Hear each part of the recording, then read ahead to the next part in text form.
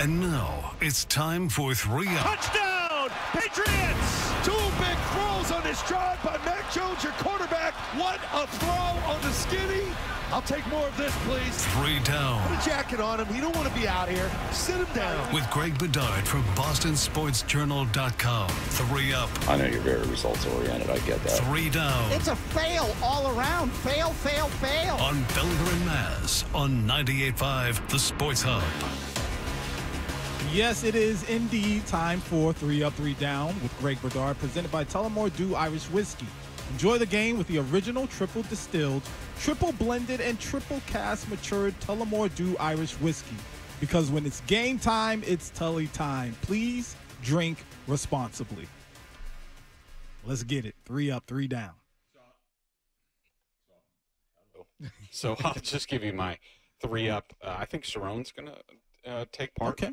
So Christian Barmore, outstanding. You know, we talked about him earlier, the 3 sacks. He's dominating against the run as well. He's doing a really nice job. Demario Douglas was my 2nd up. And look, he had the 3rd down drop. I understand. But his ability to sort of play slot, and he played slot more in this game than he has before, to really win his one-on-one matchups, that was a big key for the offense in this game. And so to see him do that, that was very promising. I thought one of the reasons why the Patriots were able to be as successful as they were on offense was because Vance Joseph was way too aggressive.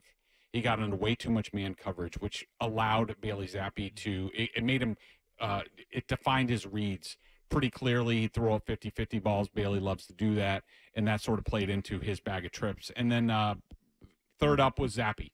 I didn't think he was that good in the first half. But the second half, I thought he was outstanding given the opportunities. He made plays to win this game in the second half. Big plays to, Demario Douglas was a 50-50 ball. He had another, I thought, really nice pass to Douglas. Devontae Parker, the 30-yarder. The Gesicki play was probably his best play of the game. Might be his best play of the season for him to throw that on the back line. So, Bailey did a really nice job in this game for the most part. Yeah, I'm going to go my ups, of course, Barmore on the line.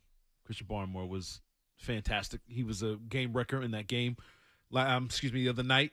I mean, I think he was able to, because of him, they was able to contain a little better on Russell Wilson, who, like you mentioned earlier, he doesn't have the wheels like he used to. I think old Russell Wilson, he's probably still running right now on some of those plays, but they was able to get control of him. I thought he was big. I got to give Devontae Parker some love. I think he made some key catches. Mm-hmm. He didn't have a lot of production, but, I mean, he had 4 catches, 60-plus yards, 16 yards a catch. But I think they were key. He made a lot of key plays in that game that, he not saying he's a go-to guy for Bailey Zappi, but Zappi looks for him for the big plays and in key situations, and he's delivering. This is not the same guy that was doing that Harlem Shake route running he was doing against Vegas early on, where they're like, what are we doing out here? But I think he played well, and I also got to give Zeke Elliott some love. I mean, he didn't have a lot on the ground, but I think he was key again on key downs, moving the change, getting the ball moving. I mean, we was talking off air about the Rich Eisen just losing his mind over Bailey Zappi.